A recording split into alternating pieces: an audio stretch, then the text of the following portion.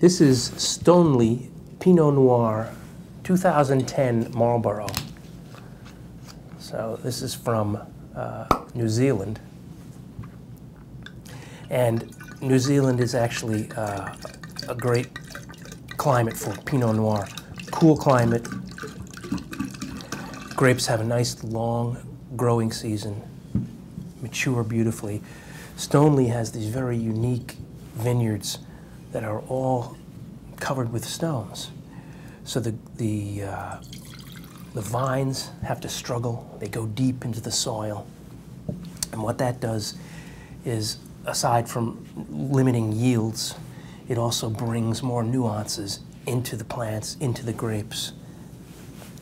So you get a complex flavor profile in those grapes. They do a cold soak on this wine for about, actually pretty long, for about a week when they first put it in the tanks. So they extract a lot of color, they extract some good flavor. And then they ferment, and then they put it in oak barrels where it ages. So the wine not only gets all that nice extraction from the fermentation and the cold soak, but then it gets that oak barrel aging, which adds another dimension to it. And so I'm getting a really pretty nose on here. Sort of a combination of strawberry, raspberry, vanilla. It actually is kind of sweet. Little hints of sour, maybe. Some sort of pomegranate.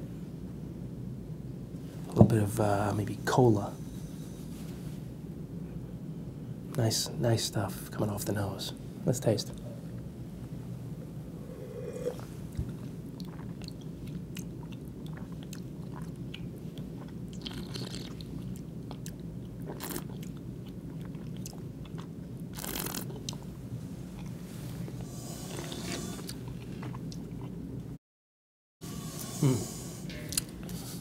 Really good ripe berry, cherry flavors in this wine. Pretty intense.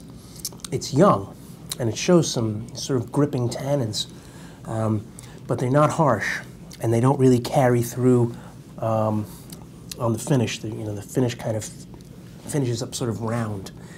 2010 sounds really young, but you have to keep in mind that they're 6 months ahead of us in the Southern Hemisphere.